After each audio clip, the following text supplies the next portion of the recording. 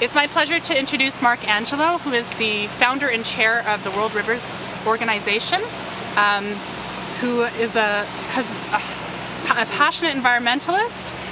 He's the former head of the BCIT Fish, Wildlife and Recreation program. Mark approached us last year about hosting World Rivers Day here at the museum, and we agreed that this was the perfect spot to be Burnaby's World Rivers Day site.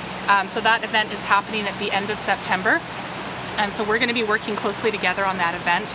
And I'm also really pleased that he's agreed to come and give us a talk about environmental history, Deer Lake Brook, the importance of waterways in Burnaby, as well as the history of World Rivers Day.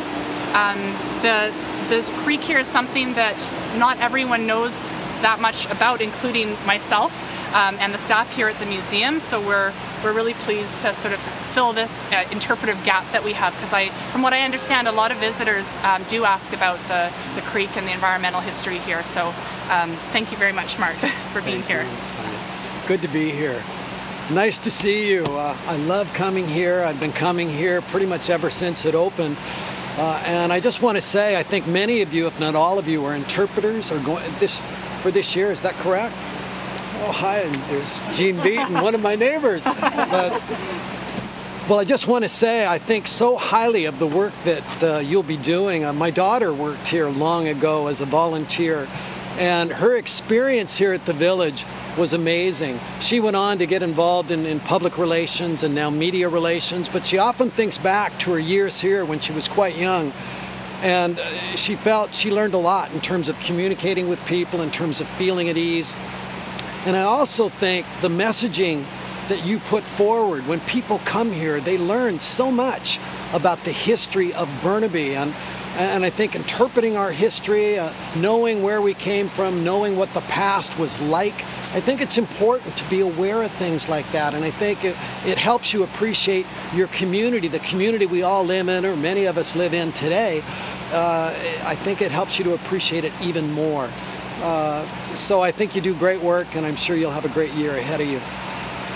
All right, well, I'm really, it's nice to be here today. I'm going to talk to you about a few things. I've been asked to talk to you a little bit about environmental history and the cultural significance of rivers. I've been asked to talk a little bit about the values of waterways, the history of Rivers Day, and then I'm going to come down to this particular creek, a creek, by the way, that I love. It's a very special waterway, and one of the most beautiful sections of Deer Lake Brook runs right through the village. All right, just to start off, Burnaby, in terms of its own history, has a really close link with water, with waterways. If you look at Burnaby in an aerial photo, it's really quite striking. The southern part of Burnaby runs right along the Fraser River, and all you have to do is walk along the Fraser River to feel the history there. You see the old boats, and so certainly for that part of Burnaby, the Fraser River had a big influence. And then you see the lakes, particularly Burnaby Lake and Deer Lake. Very, very special lakes. And even today, you go to the Hart House, you can feel what Burnaby and the Deer Lake area within Burnaby was like a century ago, or 70 or 80 years ago. The Hart House, I think, was built in 1913.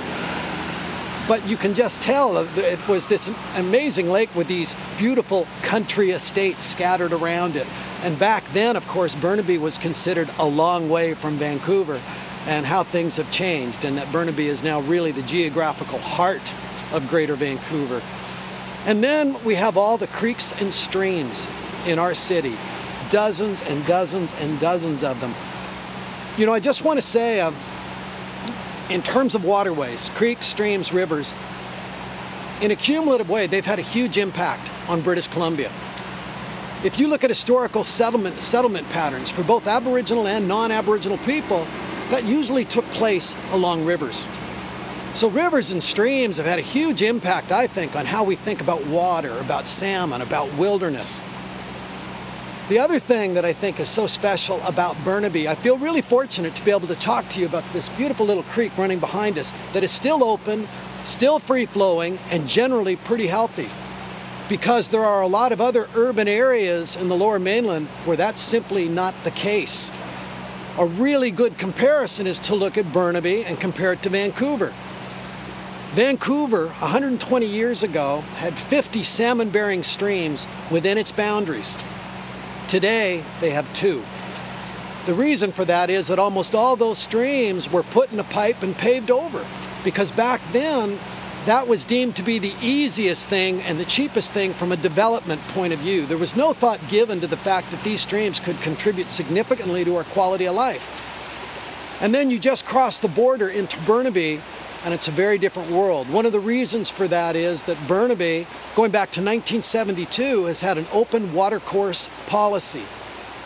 So in Burnaby, there were many less streams that were put in a pipe, culverted, and paved over. Most of the streams that existed in Burnaby, about 2/3 of them that existed 120 years ago, are still there. They're still open, they're still free-flowing. So anyway, I just think that's a really interesting contrast. And my hope is, as development continues to sweep up the Fraser Valley, that other cities to the east, that they learn from Vancouver's experience and that they benefit from Burnaby's. So just the fact that we can sit here in the midst of this open area and talk about this beautiful little free-flowing creek behind us, that in itself, I think, is very special. And 100 years ago, that certainly wasn't guaranteed that that would be the case. All right, rivers have incredible values. All waterways, creeks, streams, rivers. They have great natural values, great cultural values, great recreational values. And they are also really important to our own goals and objectives from a sustainability perspective. Burnaby, I think, has done some really good work in terms of striving to be, quote, a sustainable city. And some would say those two don't go hand in hand.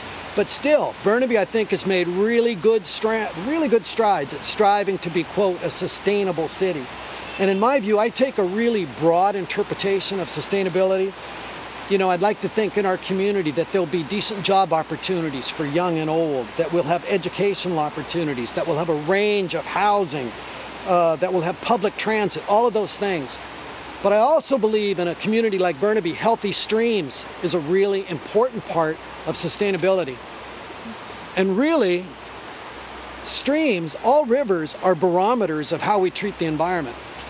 So if people use too much in the way of pesticide, or if they use too much in the way of fertilizer, or if an industry dumps toxic waste, it almost invariably ends up in a nearby river.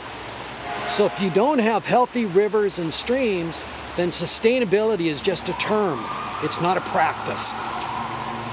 So there is that clear link, and healthy streams, healthy waterways, are a really important part of sustainability regardless of where we live. All right, a couple of words about the history of Rivers Day, and I'm thrilled that Burnaby Village is going to be a big participant this year. The biggest event in Burnaby will be right here. And given our proximity to Deer Lake Brook and everything too that the village represents from an historical perspective, this is a great place to have that event. A lot of you know about Rivers Day. How many of you have heard about Rivers Day before? Most of you? All right, well, Rivers Day actually started in 1980. I'll just say a few words about it because British Columbia and Burnaby has a tight connection. We started Rivers Day, the idea of BC Rivers Day, back in 1980 with a cleanup we did on the Thompson River. It was a wonderful outing. It was small scale by today's standards, far fewer people than what we'll see here on September 29th. But we rounded up about 40 volunteers, we rounded up 6 rafts, and we went from, we paddled down to Lytton. We went from Spencer's Bridge to Lytton in a day, and just stopping at different beaches and picking up tons of garbage and debris and wire rope. We also worked with some towing companies to pull some old car wrecks off the rocks. It was really a great day. Small scale, but great day. And we had also approached the province about proclaiming that as Rivers Day, even though we only had one event and we got their agreement. So we thought, we went to the Lytton pub that night, and the 40 of us were sitting there talking, and it was so much fun. We said, let's do a few more of these events the next year, and then the year after that. Well, anyway, slowly but surely, Rivers Day kind of took off, and we started seeing events in communities around the province. And we got the province to buy onto it, but we thought, what can we do to take that next big jump? And at the time, this was still BC Rivers Day, so we wanted to take that next big jump. So we thought, Well, we'll take a year approaching local governments around the province and ask them to proclaim BC Rivers Day. Well, the very first local government that we approached was the city of Burnaby. And the city of Burnaby agreed, and they passed it, they proclaimed it, and then that got the ball rolling. Then we approached cities around the province, and in a year we got 90 local governments to formally proclaim it at a council meeting. And then in 2003 was the International Year of Fresh Water, and in 2004 we heard that the United Nations wanted to establish a decade focused on water, where water would be kind of their key messaging, this Water for Life decade that would run from 2005 to 2015. And as soon as I heard that, I thought, gosh, something like a World Rivers Day would be a really nice fit with that.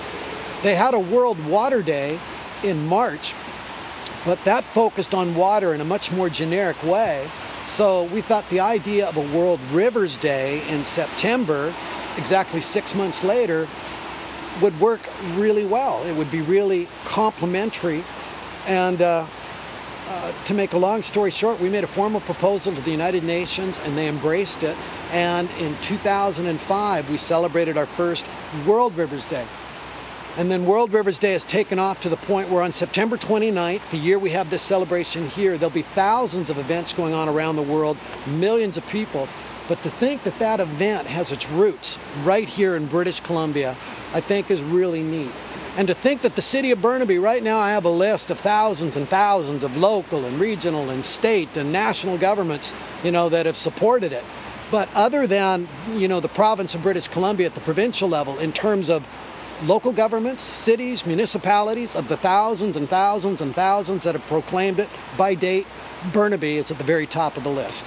The very first one. So I think there's that really neat connection. So it's fitting that we have a big event, at least one big event in Burnaby every year. And I'm so excited about this event, and I'd like to think that World Rivers Day may be taking place here for years to come, hopefully. All right, let's talk about Deer Lake Brook. Yes. Very special little creek. I'm sure for a lot of you, we were just saying, when people visit the village, some may go up that way initially, but almost everyone, the vast majority, they come this way and they cross the bridge, and the creek is the first thing they see. And I think it takes a lot of visitors by surprise. They're not expecting it. And they stop on that bridge and they look up and down and say, wow, this is a really pretty little stream. But I want to talk a little bit about this stream. As I was saying, so many of your visitors come here, this is the first thing they see. A lot of them don't expect it. And I do think there is a great interpretive opportunity for this stream. This stream is a wonderful little creek. It is a short creek. It's not even 2 kilometers long. It's a short stream. That said, it's very, very important. This little creek corridor has some amazing wildlife values. It would surprise you to know how extensive the wildlife values are here. It also has some very important fisheries values that we'll talk about. But also it serves plays an important role in terms of linkages, migration corridors, things along those lines. Certainly in terms of fish moving up into the stream to either spawn here or carrying on up into Deer Lake, from a movement or migration point of view, it's very important. I've often sat at this bridge and seen animals come down to this creek. Probably all of you have seen raccoons come along. You've probably seen coyotes in here. Songbirds coming and going, mink. I mean, you'd be amazed at the animals that are around here that utilize these corridors. One thing I love about Burnaby, Deer Lake Brook plays a really important role from a migration point of view as a corridor in terms of natural habitat. But Burnaby as a whole, once again, I'll go back to that aerial map if you were to look at it, or aerial photo. 25% of Burnaby is established as parkland. Most of its creeks and streams are open and free-flowing, and many of them run through ravines or have linear parks that go along them. And Burnaby has done a pretty good job in terms of linking the natural habitats or parks that we have in this city. A few years ago, just to kind of experiment a bit, I was up at SFU and I walked off the mountain and I stayed in green and forest the whole time. Came down to the Brunette, then up into Burnaby Lake. I'm still in green and forest the whole time. Came to the end of Burnaby Lake, then snaked my way over into Deer Lake, went across Deer Lake, across Royal Oak, and then that area to the west of Royal Oak is all natural park habitat too, and then snaked my way into Green Tree Village. So I had literally crossed the entire city. It took me several hours to do it, but I had crossed the entire city, and for almost my entire trip, I was in green forest, because so many of our natural habitats, our parks, are all linked. A lot of them are linked by streams or stream corridors like this one, but you know, if you look at Burnaby, 25% is parkland, and the fact that they are, for the most part, all linked in terms of animals moving back and forth, it makes it much more viable than would be the case if all of those parks were totally isolated and you had animals having to cross, you know, kilometers of developed space and malls and everything else. So that's another really neat, special thing about Burnaby. Anyway, back to Deer Lake Brook. A little bit about the history of this creek. We've been involved in the restoration and enhancement of this stream for many, many years. Just to give you some examples, how many of you have seen the upper part of Deer Lake Brook where it runs out of Deer Lake? You know, there's that beautiful section of stream that runs out of Deer Lake and that little park and lawn area that leads down to it. It's close to the Hart House. Well, what a lot of people don't realize is that 20 years ago, that was a private property. There was a house there, and it was fenced off, and that house owned the land on both sides of the creek. So this beautiful outlet of the stream was in effect blocked off to the public. Well, we thought if there was ever a chance to acquire that, I was with the Burnaby, the Environment and Waste Management Committee at the time, we thought if there was ever a chance to acquire it, that would be a great opportunity in terms of protecting that habitat, enhancing it. Well, to make a long story short, that house came up for sale back then, and we looked at it, and I remember seeing it like 40 years ago when Kath and I were first together, Gene. I remember seeing that house and thought, gosh, if that ever came for sale, I'd love to live there. But anyway, we ended up moving not too far from there. We live fairly close to here. But I kept my eye on that property, and when it came for sale, we did a presentation to council, and council reacted very, very positively, and Burnaby had a little bit of an acquisition pot, you know, money they would set aside a little bit every year so that they could acquire key habitats when they came for sale. And anyway, once staff heard about it, they thought, gosh, that's a great opportunity. To make a long story short, they made an offer on the house, they bought it, they took the house down, they re-landscaped the area, and since then we've done some enhancement work in there. We actually released shortly after that a lot of gravel into the upper part of the creek to enhance spawning terrain for fish. And a lot of people go in there now and they walk down that sweeping kind of lawn down towards the creek, and they admire its beauty, but they aren't fully aware that it was only 20 years ago that they couldn't even go in there. But now, not only is it in the city's hands, but I'm quite confident that that area, which has some really important fisheries habitat, by the way, that will forever be protected. Another example, we got a grant about almost 20 years ago from a program called the Urban Salmon Habitat Program. And we used that to take down a small dam that existed right at the outlet of this creek where it hits Burnaby Lake. It was a dam about this high, and it was put there to keep coarse fish, i.e. carp, from moving from Burnaby Lake into Deer Lake.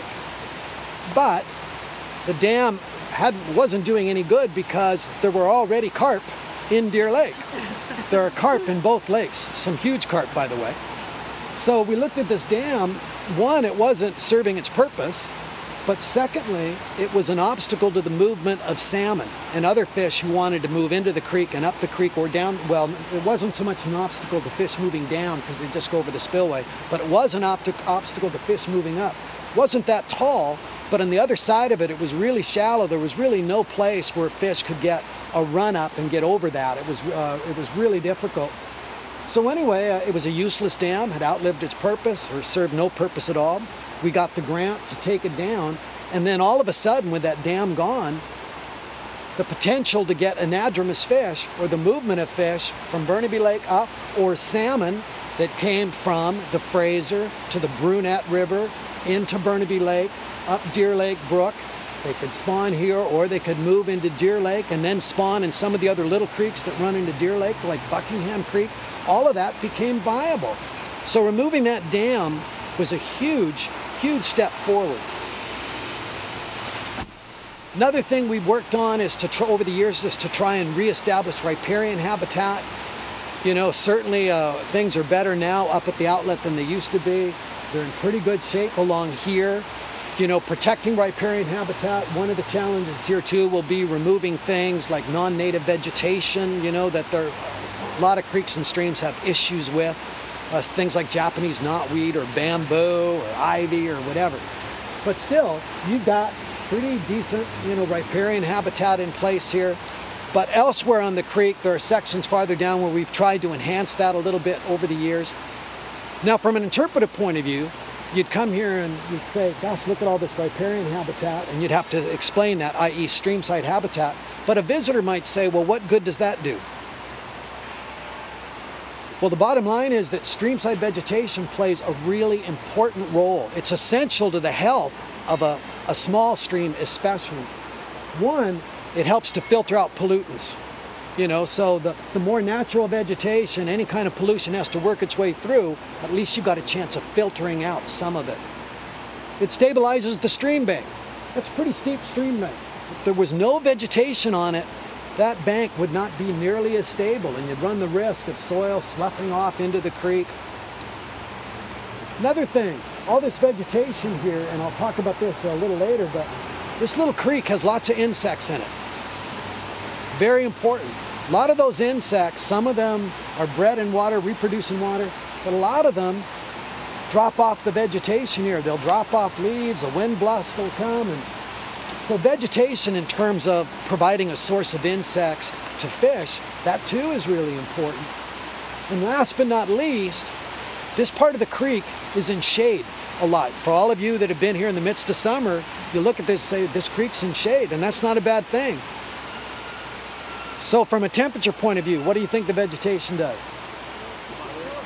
Moderates it. It helps to keep temperatures, water temperatures down. Because, you know, in a lot of creeks that don't have that, if you have a really hot summer and there's no vegetation to shade it, some of those streams warm up incredibly.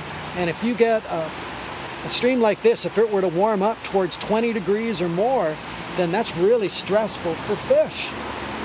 So vegetation, streamside vegetation, really important, plays a lot of roles. And once again, just something to be aware of. In terms of fish, there's a lot more fish in this creek than a lot of people realize. You have resident fish in this creek. You have cutthroat trout. You have rainbow trout. Now the rainbow trout are primarily in the top end. You know, the lake up there is stocked with rainbow trout once a year, and some of those trout will come in up to the top end. But you have cutthroat trout in here. You have chum salmon in this creek. You have coho salmon. Last year, one of the most exciting things for me, you know, I've monitored how many fish we get in here. Ever since we took the dam down, we've been trying to monitor how many fish we get in here. And you know, every couple of years we see a couple of coho, and I thought, well, you know, we've got some fish in here. But last year was the first year we had a big run of fish in here, and that was so exciting. And a lot of these fish either spawned in this creek, and by the way, a lot of creeks and streams in Burnaby had fish in them last year.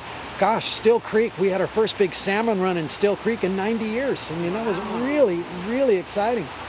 But then you had fish, you know, they'd come up over the fish ladder into Burnaby Lake. Some would head up to Still Creek. Some would, and then quite a few actually then would come up into Deer Lake Brook. But either they'd spawn here or they'd use this as a migration corridor. And if you followed this creek up to Deer Lake, and then you bared left and you walk down kind of towards where the beach area is and the parking lot, there's a little creek there called Buckingham Creek. It's a really small stream, you know, it's no bigger than this smaller than this walkway. And it's fenced about 10 feet off the creek just to protect the vegetation and keep people from swimming in that little creek. But it was chock-a-block full of chum salmon. And it was so neat on a Saturday to go down there and see hundreds and hundreds of kids and families, and they're looking at these fish. And you know, and a lot of these, the children I met, this was November, had just learned about the salmon life cycle, and here they were, right close to their home in their backyard, seeing it all play out for real. So I thought that was a really, really special time, and rightfully so. There was a lot of press, TV coverage. You can still find some stuff online, but yeah, I just thought it was really, really very, very special. Let me talk a little bit about the life cycle of fish, just so you know. The trout I mentioned, cutthroat trout and rainbow trout, they're resident fish. They're here all the time. They spawn in the spring. They don't spawn till they're probably 3 years old. They probably live to be 8 years old. Some would say maybe 9 or 10 in a max way, you know, but that might be pushing it. But anyway, they are resident fish. And then we have our chum salmon that came in here and spawned. They spawned in November, and those eggs hatched in February, but they spent a month as what we call alevins. Some call them yolk fry, but they're really little, and they're still attached to the egg and actually feed off their egg for a month. And then once the egg dissolves, then they become fry, and the chum move out of here pretty quickly. They don't stay in the creek a whole long time. They move out fairly quickly and head their way down to the estuary. Whereas the coho that spawned here, same thing, they spawned. I actually saw the last coho spawn after the chum, but the coho spawned in mid to late November. Same thing, you know, they hatched as alevins for a month, then they become fry, but the coho will probably spend a year. Sometimes you find situations where they spend longer, but they'll probably spend a year here. They'll get a little bigger and a little bigger. And then once they become smolts, that's something inside that triggers them to say, hey, it's time to go to the ocean, and then they leave and they swim down to the estuary. But all these fish have different life cycles. But you've got your main difference between your trout that are resident and then the salmon are anadromous fish, or they're fish that are born here and will then come back here to die. And some of them, like the coho, will spend a bit of time in their early year, that first year, actually rearing here. Another thing I'll just quickly say, a lot of people are always focused on the bigger animals and the fish on a creek like this. But another thing it might be worth saying, a really important aspect of this creek is how productive it is for all those little critters that you can't see that are really, really important. They're what we call invertebrates. They don't have a backbone. They're really, really little guys. And basically, invertebrates tend to do well in streams that have good dissolved oxygen levels. There's lots of dissolved oxygen here because every time a creek riffles, that injects oxygen into the water. It's relatively clean, this water. And it's got decent nutrients. You know, so it's nutrient rich. So there's a lot of things going for this creek in terms of cultivating the little critters, the invertebrates, that are so important. The reason being that basically that's what the bigger fish that you do see, that's what they're feeding on. Those little fry, once they become alevins and they finish feeding off their yolk sac and they become fry, well, they seek out zooplankton. And those are really little microscopic guys, but that's what feeds the little guys. Then as they get bigger, and the trout certainly will live in here for several years, but even the coho, if they rear here for a year, then they start to seek out other food. Things like mayflies or stoneflies or worms or mollusks. All of those you can classify in the invertebrate envelope, but they're really, really important because without that, without an abundance of life at that level, then you're not going to have an abundance of fish. So a lot of people forget there's an important linkage there. Anyway, the last thing I want to say, I think that streams like this play such an important role environmentally in our community, but they also add greatly to the quality of life that we all enjoy. I love the fact that we live in a community, and almost wherever you live in Burnaby, there is an open, free-flowing, attractive stream very close to you. So I think they contribute greatly to what this community is all about. They've contributed greatly to our history over the years, and I think anything we can do to properly care for them, to look after them, that's what we should be doing. Nice. So in a nutshell, that's what I wanted to tell you. Amazing. Very impressive. Can I ask a question? Sure. From time to time, we get little kids coming in here with fishing rods. Whose jurisdiction is that, and what should be done on behalf of the village to look after that situation? Yeah, that's the province's role, the provincial government, you know, and they have regulations for each creek and stream. I know exactly what you said. Little creek that I've worked on a lot is Gishon Creek. Some of you may have heard it. We've really worked at trying to restore that for years and years, and we finally made great headway, and we've got a really healthy fishery population in there. But as more people hear about that, there's an interest in saying, oh, well, can I go and fish there? And, one, you're a little different here in that you have control over this stretch of creek from an access point of view. Well, we don't, because they come right down the creek. Oh. But the minute they do, Well, that's what I'm saying. Yeah. Are we allowed to stop them from doing that?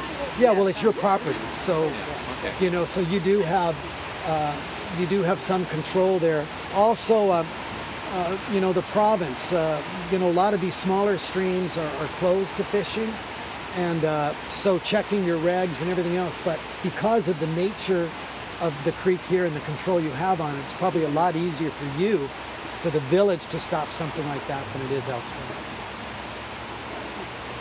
Yeah. I have two questions. A contemporary question is, what's the amphibian health like here, and are the turtles native? I don't know where, but I see. Well, the turtles you get, the red-eared sliders are not. They were released as the western painted turtle, and actually one of the better places to see them, western painted turtle, is at the very bottom end of Deer Lake Brook, you know, where you get close to Burnaby Lake. Those are native? Yeah, those are considered to be native. Some, you know, I noticed when there was this big debate between the province and the city over the dredging of the lake, some tried to make the point that western painted turtles may have inadvertently been introduced themselves 150 years ago or whatever. But, you know, from my perspective, I look at the western painted turtle as indigenous to this area. I look at the red-eared sliders as not indigenous. And then the amphibian health like frog and Yeah, there's more, once again, more of that than you would think. Amphibians are threatened in so much of the world. You know, I don't think we've got the populations that we used to, but still, you know, that's one thing about Burnaby. Between the creeks and streams and the lakes, you know, the amphibian health, there's still quite a variety. I wouldn't say there's the same number, obviously, that there was, you know, 50 or 100 years ago, and it's really up in the air the extent to which climate change will affect amphibians. I think they're particularly vulnerable.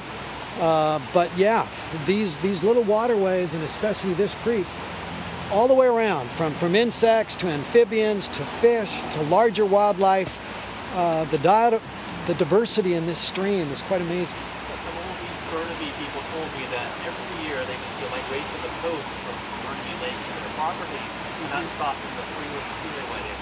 But that may come down. Yeah, then that was, and I've heard those same stories, and those species are still there, but whether they're there in the same abundance is really open for debate. The one thing I will say, though, Burnaby has fared much better compared to other cities along those lines, and the one reason is, once again, 25% of our city has been set aside as parkland, and most of our waterways has been protected. So that in itself has helped along those lines.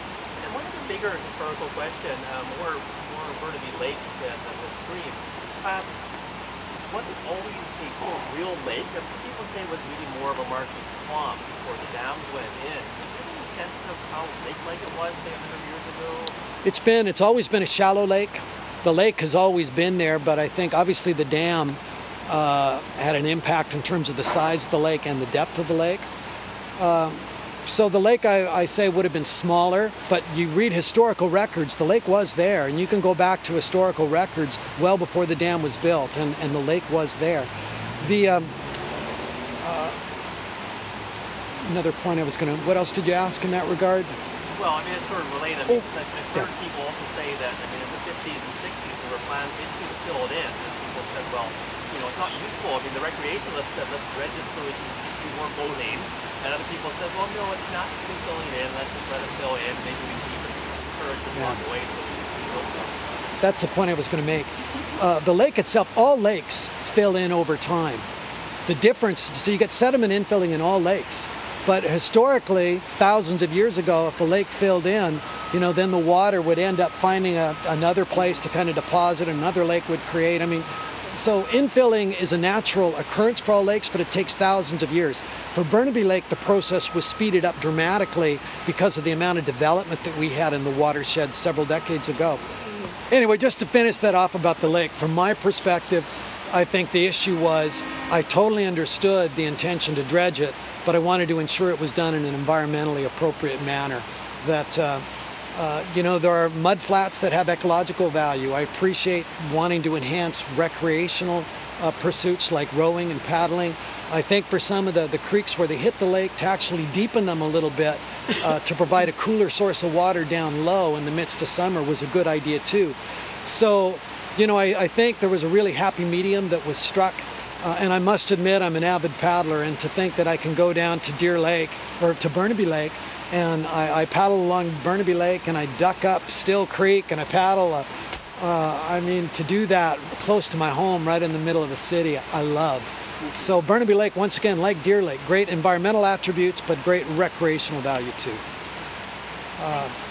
Anyway, so I guess that I have to end. But anyway, I wish you all the very best this summer, and I'll be here on occasion. I hope I run into you and look forward to seeing you, if not before, on Rivers Day. Definitely. Thank you. Rivers Day, it's Sunday, September 29th. As you were told earlier, there's going to be an array of activities here, all the usual things that go on, but in addition to that, there's going to be a children's fishing pond. There'll be interpretive activities. We'll have some live raptors here. We'll have a coyote watch program. There'll be some special activities with kids, and actually we're still talking about things we can add, and we're certainly open to ideas too that some of you may have. So I'd like to thank Mark for his wonderful talk. I think we all learned a lot, and we'll be working closely together over the next few months. I think there's a real interest here among staff volunteers in seizing this opportunity to interpret our creek and to interpret environmental history on the site. I can see a lot of different opportunities, whether it's tours or school programs. World Rivers Day, we would love to make this a regular event, so I'm sure we're going to see more of Mark. Thank you very much. Excellent. Thank you. Thank you.